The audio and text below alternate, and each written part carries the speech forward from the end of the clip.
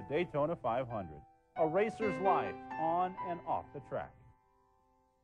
I lost Dad. It's like I had to go out and make things happen and control my destiny in racing or in life. Looking back, the Dale and Dale show. All the memories. And didn't hold him back as he continued his charge to the front. They call this guy the Yosemite. My dad raced to win. Old timers say Buckeyes are good luck. Old timers carried one in their pocket. How could I have known for good luck? Buckeye.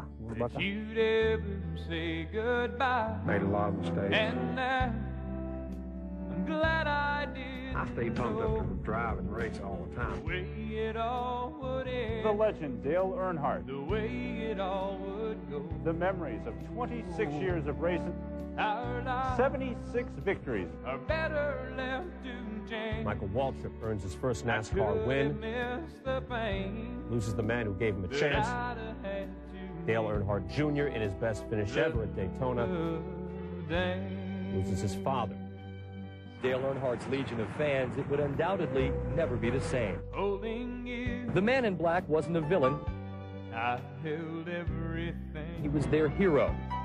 For a moment. I've been an Earnhardt fan for several years. And I just never thought I'd be there when he passed away. Just wanted to see the paper, make sure that it was real. I wasn't just dreaming it last night. You know I might have changed it all. Ain't right, but it's real.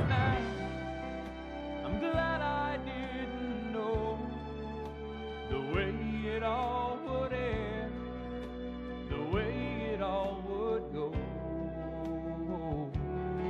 Our lives are better left to chance. I could have missed the pain, but I'd have had to miss the day. Dale Earnhardt losing his life while trying to be a nice guy on the racetrack. He was just trying to clear victory lane for Michael Waltrip or his son Dale Jr. on the final turn of the final lap. I'd have had to miss the day. I think Dale was doing what he loved to do, and he was coming for the checkered, and his two cars were winning the race. And NASCAR has lost one of its own. The most thing that we need to remember is Teresa and Dale Jr. and Taylor and everybody in the Earnhardt family. They're the ones that are going to suffer the most because they don't have their dad anymore.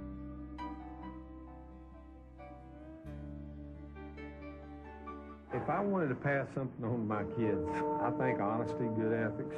Life's not a mystery. If you're a wise person and listen and learn, you will always make it and succeed in life. I would hope Daddy'd be proud of me.